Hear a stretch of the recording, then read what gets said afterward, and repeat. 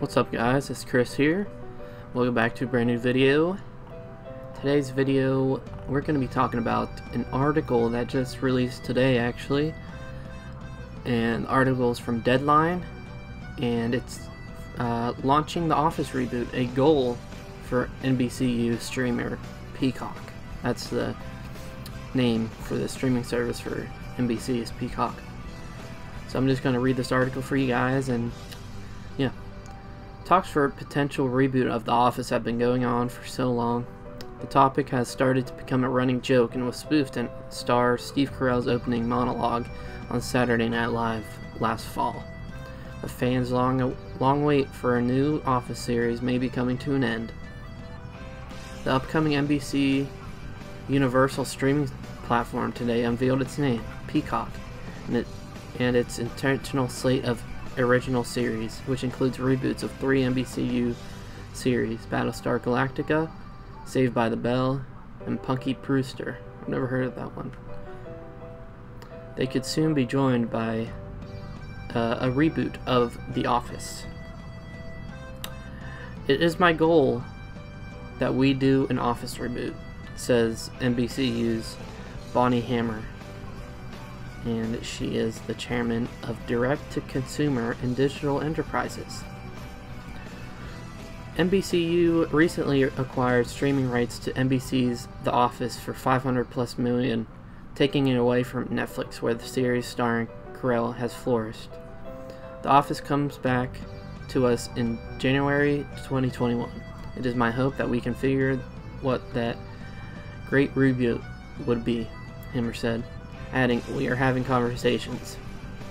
An Office reboot would fit into Peacock's strategy for original scripted series, including reboots, in which we want there to be some connected tissue to what we have also in the library. For instance, Sam Esmail's new Battlestar Galactica reboot will run alongside the popular original Sci-Fi Channel series, which also will be available on Peacock. The new Mike Schwer comedy series, Weatherford Falls, starring Ed Helms, shares sensibility with 2 acquired series: The Office, which co-starred Helms, on which Schwer was a key writer-producer, and Parks and Recreation, which Schwer co-created. All of our choices, especially in the beginning, we are doing them strategically so they connect back to our legacy, Hammer said. While The Office is currently on the top of Hammer's reboot list, any NBCU-owned series which reruns are carried by Peacock is a candidate.